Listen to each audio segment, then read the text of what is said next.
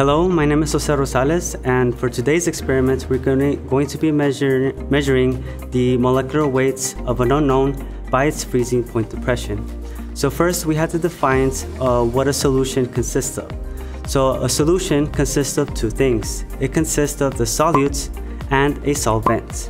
So an example of a solute and a solvent is basically salt and water. So sometimes solutions can have different properties. One of the two properties is, for example, freezing point depression. Another property is the boiling point elevation. Today we're going to be measuring the freezing point depression of a solute to solve for its molecular weights. And taking into account that we're going to be freezing a particular type of compound, which is water, and we have to note that the freezing temperature of water is when the solid and the liquid are in equilibrium with each other. So coming from this, from the freezing point of water, you guys are actually going to make a graph of how water is affected by basically decreasing the temperature over a certain amount of time. So in this graph, it shows the decrease in temperature over time, and you notice that there is a dip in the graph, which basically corresponds to its supercooling effect. Supercooling effect is basically it's only in water, and it depicts that as you decrease the temperature of your solution and you go beyond or under its freezing points, it basically still stays as a liquid. However, once it starts to crystallize or turn into a solid, that's when it reaches its freezing points. Notice that the freezing point of water is exactly 0 degrees Celsius as demonstrated on the chart.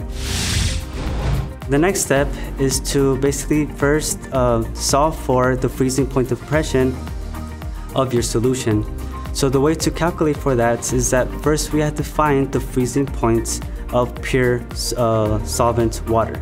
So the way we do that is that we're going to be doing an experiment where we freeze water up into a point, and then we're gonna measure its freezing points, and then to get the freezing point depression of the actual solution, we have to subtract that value minus the freezing point of the actual solution.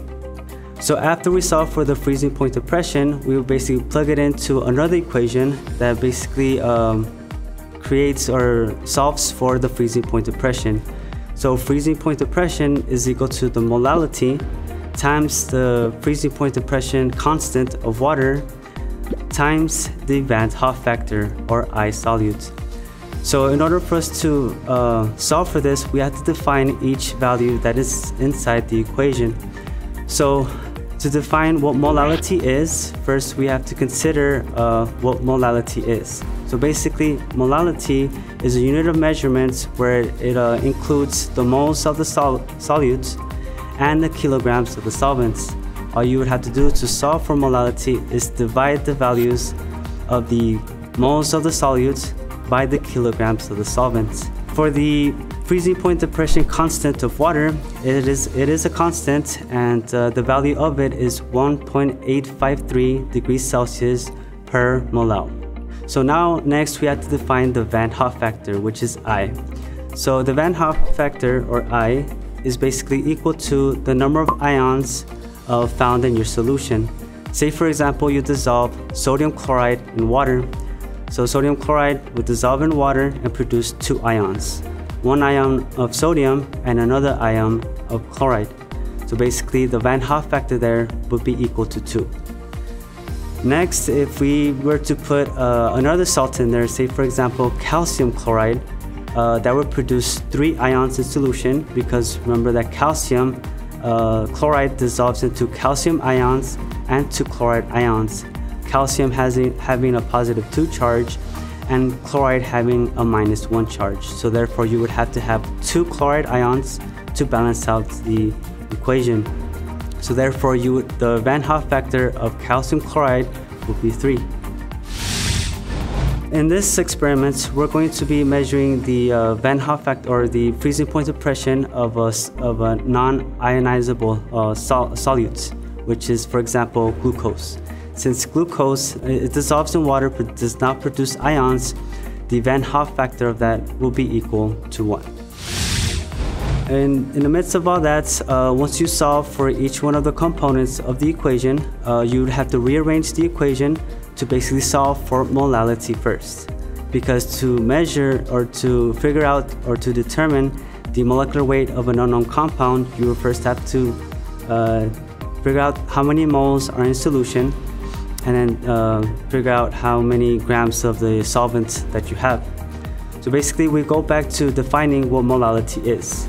Remember that molality is the moles of the solute divided by the kilograms of the solvents. So if we rearrange the equation, we can basically define moles of the solute as to be equal to the molality times the kilograms of the solvent. Once we figure out the moles of the solutes, we can then plug it into the molecular weights equation. So before we start the experiment, make sure to wear your safety equipment at all times. For example, safety gloves, a lab coat, safety glasses, and remember to always wear closed-toed shoes and cover up your ankles, wear long pants. And for people who have long hair, please remember to tie your hair back. So these are the materials that we're going to use for today's experiment. We're going to be using the microlab hardware. We're also going to be using the thermistor to measure the temperature. And we're going to be using the styrofoam cup to conceal the temperature inside with the ice and water. We're also going to be using these propylene tubes to measure the temperature of the water inside the test tube to see the change in temperature. We're also going to be using the unknown. Make sure you have it always capped before you use it. We're also going to be using the salts to keep the freezing points of the solution below 0, so we can measure it afterwards to create the supercooling graph. So to start the experiment, first we have to get a batch of ice with water. So after we get the batch of ice with water, we're going to dump it into the styrofoam cup. After adding the ice to the styrofoam cup, we're going to be adding salt.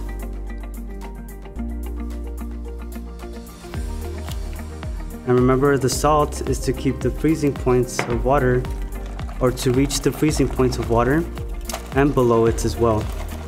So make sure to mix the solution very well.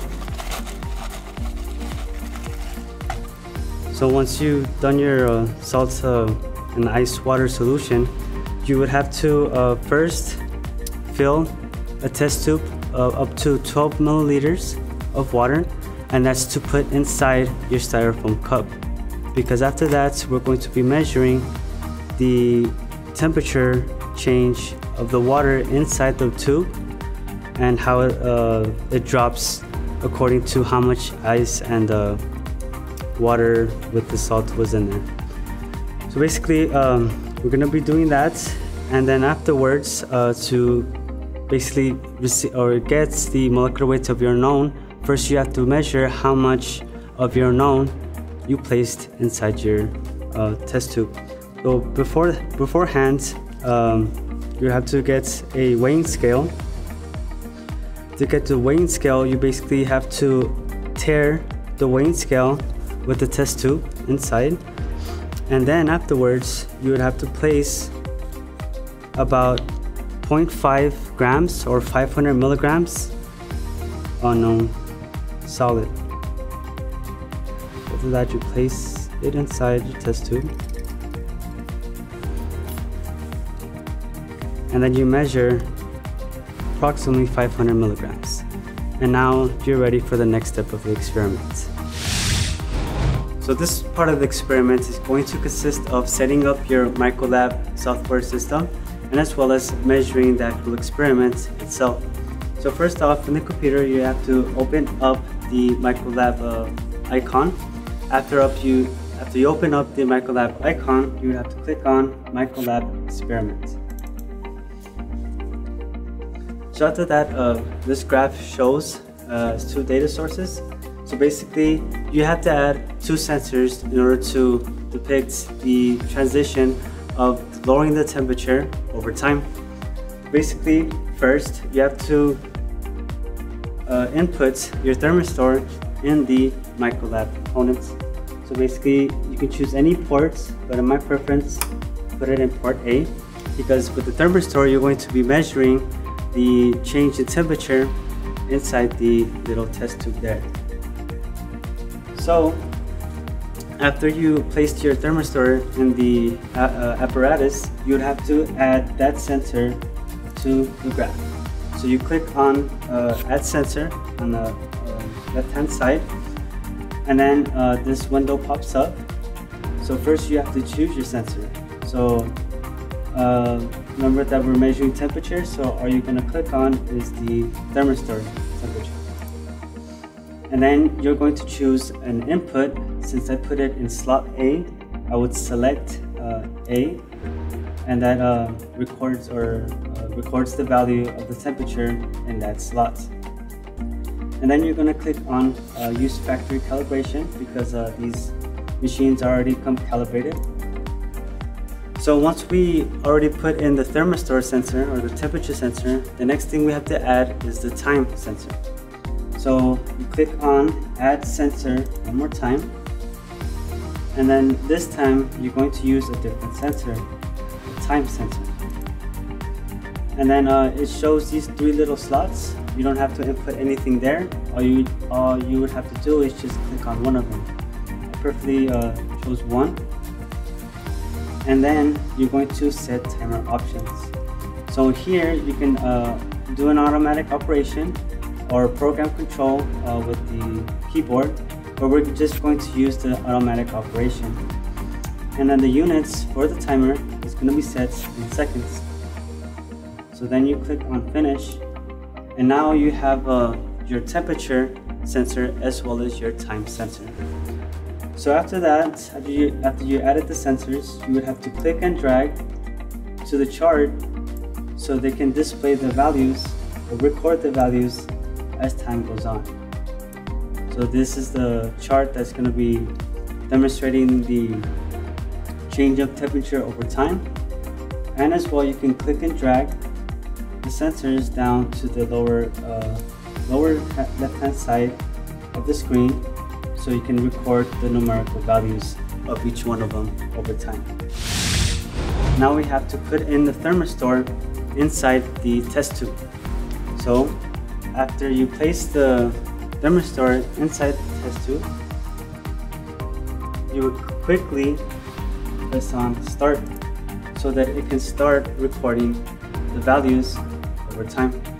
So notice that the graph is actually decreasing over time, but you can actually shake or swirl the ice water solution so that it can go down even further. So as you can see, throughout time, it's recording the values of the temperature over a certain amount of time. So after you place the probe inside the test tube and started to measure the temperature decrease over time, you're basically going to get a graph like this shown here. So notice that there is in fact a dip in the graph, which basically demonstrates the supercooling effect of water, and then it starts to rise once it crystallizes in solution. So that's when you can determine that the freezing point is in fact 0 degrees Celsius, because if you go across the plateau, you can see in fact that it is 0 degrees Celsius, which is the freezing point of water. So for the next step of the experiment, you're going to do the same procedure as we did with the pure solvents, now with the solute that you introduce into this test tube. So inside this test tube, I added about 12 milliliters of water and then shook it to fully dissolve so that we can go on and measure the same way as we did with the pure solvents with this unknown. So once you have gathered all the data from your experiments, by gathering the data from the freezing point of water as well as the freezing point of your unknown, you're going to subtract the values to figure out the freezing point depression of your compound. Once you have your freezing point depression, you can plug it into the formula we saw earlier and solve for the molality of the unknown solutes. Once you have your molality, you're going to solve for moles, and then from there you're going to divide the mass that you put in the flask, in the tube, and then divide that through the moles that you get from the molality of your equation. And that concludes this experiment. Thank you.